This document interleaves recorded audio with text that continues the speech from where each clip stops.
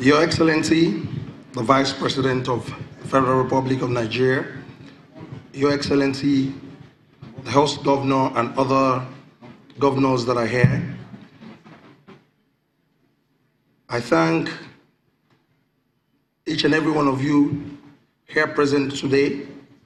I want to tell all of us that I will talk from a practical perspective because I have benefited immensely from this state in terms of solid minerals.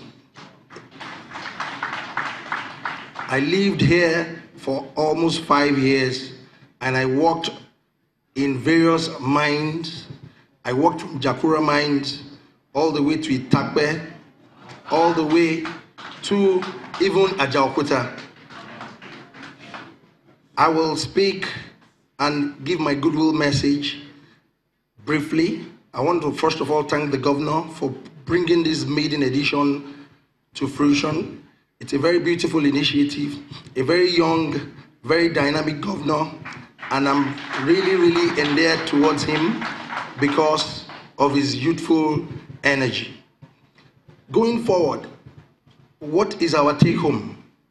We usually have a lot of summits like this, but the truth be told, in this country, there is problem. There is a major problem in this, our great nation. We cannot continue like this.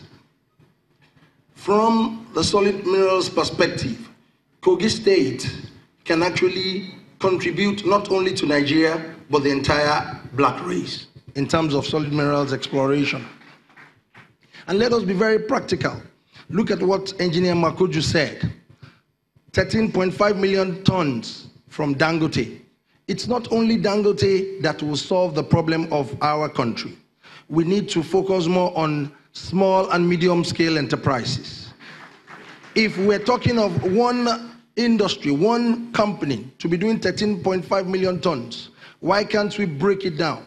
A typical upcoming youth that will be doing 1,000 tons of cement per annum, we will generate 1.3 million youths that will be entrepreneurs. And that should be the focus. We usually make this mistake again in this country. We have a lot of youths that are very versatile in terms of putting together and coupling a lot of manufacturing equipment, locally made. But we will focus on how to discourage them. We will focus on how to try and pull them down. Why can't we implore government to set up a unit, a research and development unit? We have the likes of Firo there. We have the likes of Nkam. Let them improve on those illegal people doing refinery. Let them tap into what they are doing. Let them tap into so many youths in Kogi that I still know, that I still have practical and direct one-on-one relationship with, because they can set up a small cement plant, they can set up a small pulverizing plant to actually support our industries. We should encourage them because they are youth. We should encourage them. Most of them are not even very lettered, but they know things they are doing upstairs. They are in this state. We have a lot of youths like that.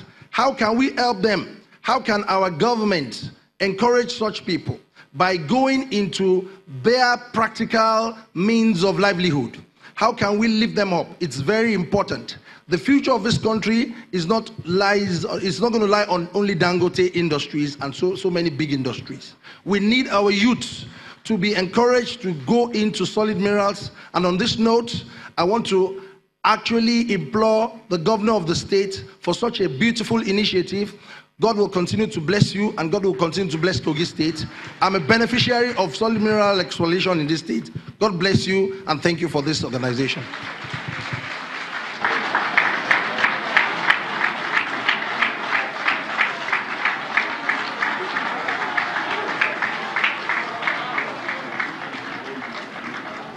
Please, let's keep the applause going for His Imperial Majesty, Oba Adeyeye Enito Ogunwusi Odiojaja II, the Oni of Ife. Thank you very much for that very powerful address.